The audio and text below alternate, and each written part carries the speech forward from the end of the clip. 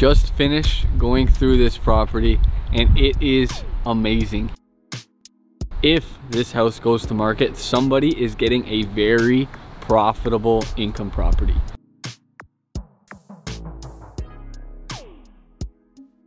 We're here at this listing that my buyers have an accepted offer on.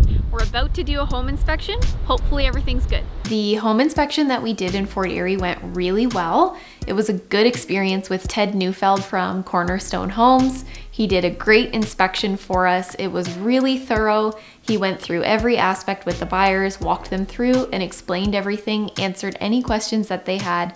Overall, it was a good experience and we had a good result. Typically, you would get a home inspection at the point of when we have an accepted offer.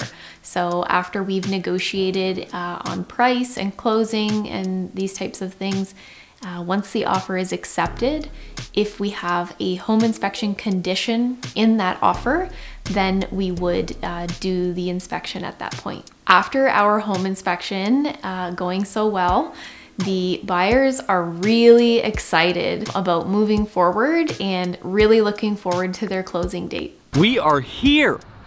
Came here, we're doing another preview. We got some past buyers of Joe's that want to give us a tour, and they got some decisions to make. Whether I want to put this on the open market and make some money, or whether maybe they want to refinance and rent it out. So at first, we're gonna have a look at the property and then give them some numbers so they can figure out what they want to do. Just finished going through this property and it is amazing. He did tons of work in here. Good location, excellent work, everything's to code. A few things he actually went above the bare minimum for code. This is gonna be a fun one to price out, and if it does go to market, it's a great opportunity. If he decides to hold this and rent it out himself, he did very good work and it was a very good investment property buy when he did. My good buddy, Frank Biggins, is on his way back to Right Choice. Last time he was here, we were talking about finishing off the rest of the basement. I'm really looking forward to him helping me put this together. We kind of put together a rough draft of what we're gonna do. And next time he comes by, actually, he said he's gonna show me some more finalized plans. I'm looking forward to seeing what he's got. After about maybe half hour of planning with Frank, we looked at the entire space, and now we're not going to just finish off the bathroom. We're going to do the whole area. We turned it down into one bedroom, one other room, a utility room, lots of room for storage down there, and really looking forward to next. Now it's time to dust off the wallet and see what we can make happenings here. I just got here to Joe's house at Right Choice HQ. We are about to go and show some houses in Waynfleet and Dunnville to a good buddy of his from high school. So hopefully all goes well. We just finished up at the first house on our tour today. It is a lot of house for these buyers specifically. So we're gonna move on to the next one. But we did end up finding them a house that they really liked and ended up actually putting an offer in on. The offer is now accepted, and then now Kacey and myself are working through conditions. It's a rural property, so we've got a few things to deal with. We've got financing, we've got a home inspection, we got a septic inspection, we got to take a look at the water. There's lots to do. The work is going on. We're working on it now. I really hope we can put together this deal for my longtime friend here. Malcolm from Fonthill Mill Co is back. He's right back here. He's just about to install another piece of furniture here down in the bullpen. He made this sweet desk for Matthew, where Matthew can make wizard editing and video happenings out of this nice hickory wood. He's got a little epoxy, it's blue, it's Right Choice, it's gorgeous. I can't wait to see the finished product. He did a great job, it looks great. It's got some epoxy to it. It's not quite a river table, but it's nice. Both pieces of work, art that Malcolm put together are beautiful. Is it my favorite part of the bullpen?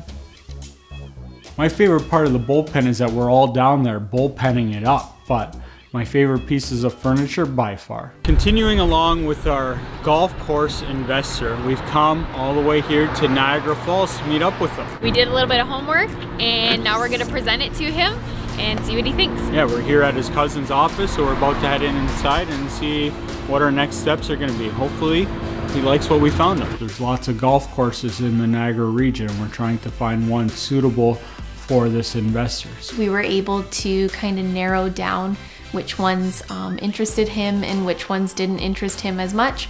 So now we know which direction to go and which ones to pursue more.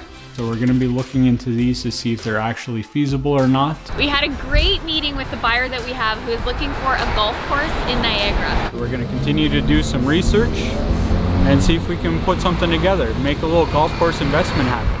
We're back at this property. We've got a completed comparative market analysis to go over with this potential seller. We didn't know if we'd be listing at any point or if it was going to be refinance of an investment property and then rent it out, which is usually one of my suggestions. It's better long-term for your investment. It's better for you making more money. I still did all the research necessary to give him the best numbers possible. I'm almost always in favor of refi and rent instead of sell. Yeah. Which is weird because I get paid when people sell, but it's better for everybody long term to refi and rent. Yeah, and I think that's gonna be the way to go with this one. Don't think we'll be listing this. I think he's going to be refinancing and then renting this out, which I think in the long term is the smart play.